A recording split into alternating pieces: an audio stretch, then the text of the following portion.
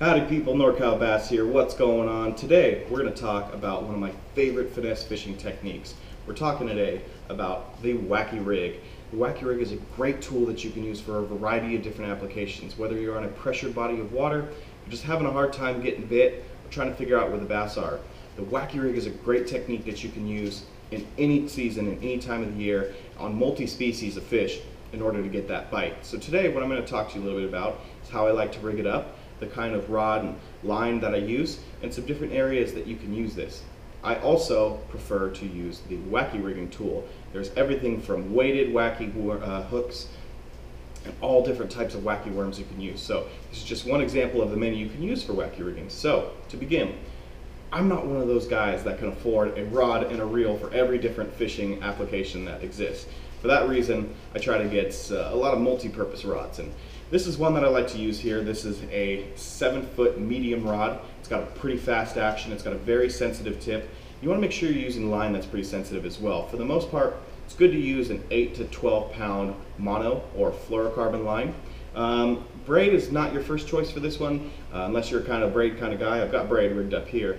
It's a good technique if you want to fish an area that's a little bit stained or around structure, and of course it'll help you with that. But for the most part, 8 to 12 pound mono or fluoro will get the job done for you. This technique is very simple. It just utilizes some twitches of the rod tip.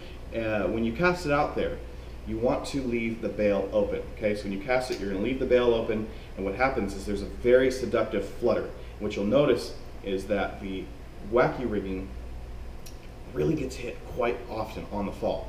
It's not on that first cast. Usually you give it a couple twitches, it'll twitch up and down, and then as it falls in the water column, you'll notice that that's when you'll get hit. So when you do throw your first cast, keep that bail open, let it sink down, but you want to keep an eye on that line and wait, because that's usually when you're going to get hit. So if you don't get hit on that first one, then of course close it.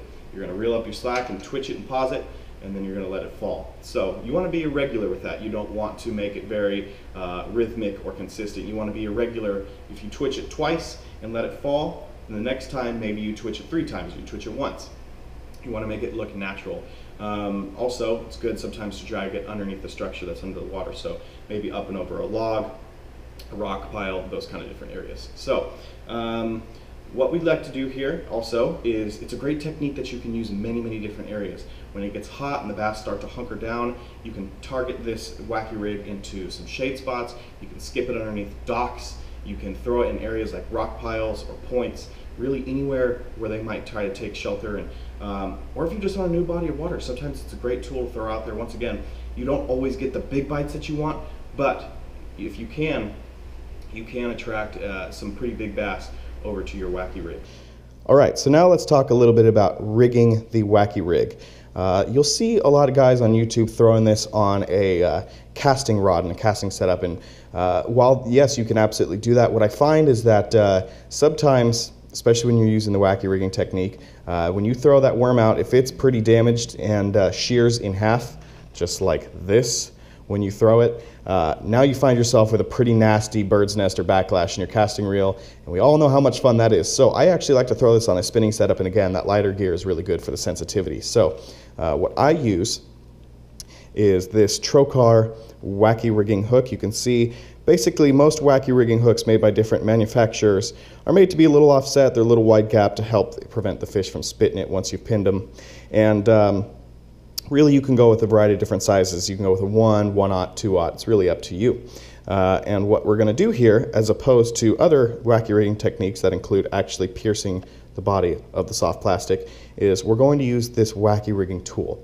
And what this is, it's got some O-rings on, and we're going to make an X on that soft plastic. And we're going to pass the worm straight, or the hook rather, straight through that X, and it's going to help protect the body and the integrity of our worm, maybe get us a few more casts out there, because as great as the bait that the Senkos are, they definitely don't stand up to many fish before you got to bait another one, and that gets expensive. So to do this, we're going to start by finding not quite the center of the worm, but right just kind of shy of center. So on Senkos, this is a 4-inch one here.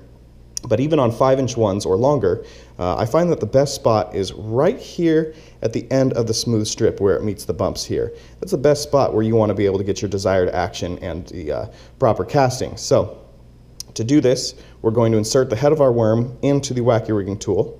and you're going to need to slide up 2 O-rings, okay? You're going to do it one at a time. The first one needs to go right where the edge of that smooth strip meets the bumps. It needs to go right on there. Now the next part, in order to make your X, can be a little bit tricky. But take some practice, but once you get it, it is a great technique for you. So what I like to do is to keep it still somewhat in the barrel of the Wacky rigging tool here. You can see the O-ring barely poking out. I like to angle it a little bit, and what this will do is help me create that X.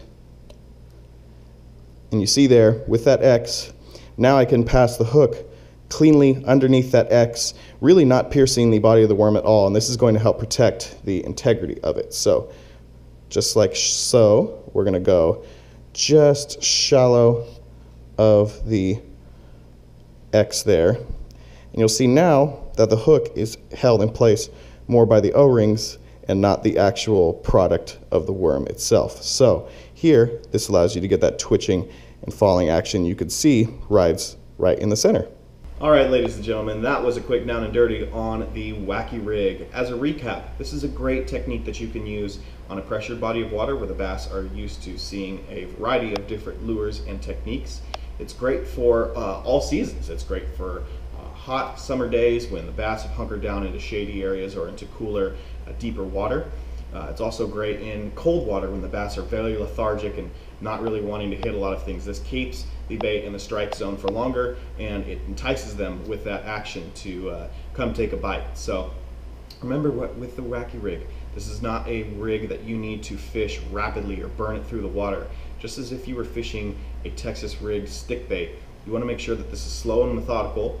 You want to make sure that you are being irregular in your retrieve, right? It's kind of a twitch, pause, let it fall, maybe another twitch or 3 twitches. Again, it's all up to you. Basically, what you'll do is you'll find your cadence and you'll find what works for you, but ultimately you want the bass to tell you what they want. You'll figure out with different colors, different techniques. Once you're figuring out exactly where you want to throw that bass, which again, you can skip it under different points of structure. Docks, you can throw it in different areas where you think bass might be hiding out. Point is, it's a great technique that you can use. Make sure you're throwing it on some light line, and you'll find yourself getting bit on the Wacky Rig tons of times. Thanks very much for watching. If you like these videos, please let me know. Love to put more videos out for you guys and share what I know about fishing. Until then, thank you so much. Have a great day.